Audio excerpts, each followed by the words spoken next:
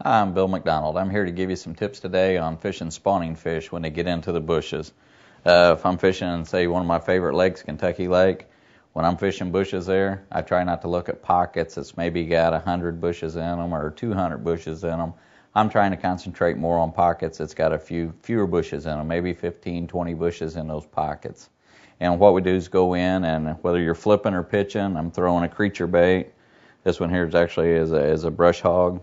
When we throw that creature bait, that bait hits a bush, goes down to the bottom. That fish will usually spook out a little bit, swirl around, and then as that fish eases back in, it'll just suck your bait in. And a lot of times you just feel light pressure, and it'll just start pulling down and set the hook and go from there. Like I said, all bites don't come in a big violent strike as soon as it hits the water.